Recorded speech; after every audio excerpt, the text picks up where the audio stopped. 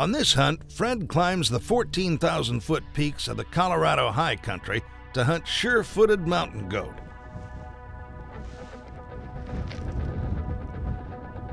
There are plenty of goats in the area, but the challenge isn't finding the animals.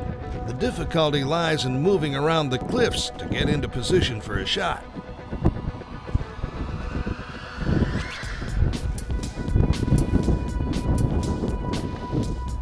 Fred spots a small band of goats climbing toward a slot in the cliffs. He works into position above the approaching animals.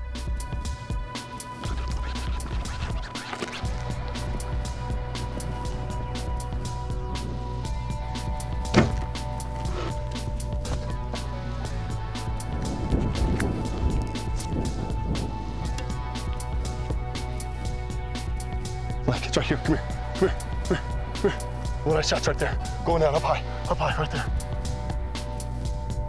Oh my gosh. Frick. That big one just moved.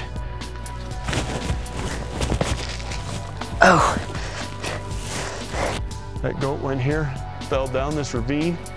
We found him down there. He's dead in the bottom of the ravine. This huge rock right here. That's where it's stuck.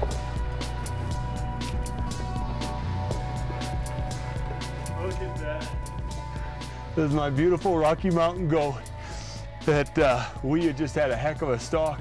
These goats are running from us from half a mile away. This beautiful goat came around at 15 yards. I hammered it. He went about 100, 150 yards and then slid down this huge chute and came to rest here at this rock.